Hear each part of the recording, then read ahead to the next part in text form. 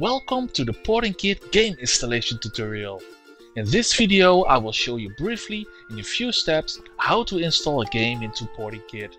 There are multiple sources in the Portingkit at the moment, like GOG.com games, Gamersgate games, Steam games, Origin games and free or demo games. Only those sources offered in the Portingkit will be installed and are supported. Some sources have a different way of installing into the Portingkit, so that's why I made several videos for those specific sources.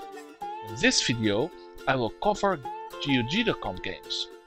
Portingkit is made to make things as simple as possible. When you look into the Portingkit database, portingkit.com, or in Portingkit itself, when you found a game, first look into the description. This is important because there might be some important notes about the installation or even after installation. In most cases, there is nothing you need to do extra than only installing the game. If you have done that, then check which sources are available. For example, GOG.com games or Gamersgate games or free games. In that case, you can choose what source you want to use.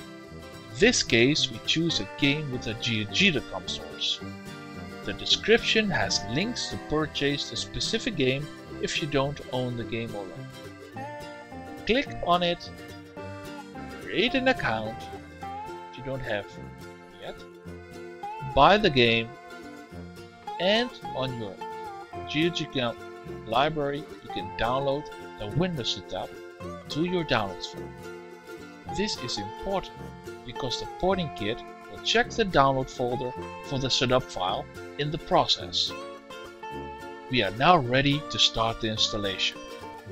Click on the download button and let Portingkit do all the work. You will see Portingkit creating a wrapper, recognizing the setup file in the download folder, and install it into the Portingkit. When the installation is done, exit the installer. The Portingkit will say the port is installed successfully. Then go to the Library Local tab and click Play to start the game. Have fun!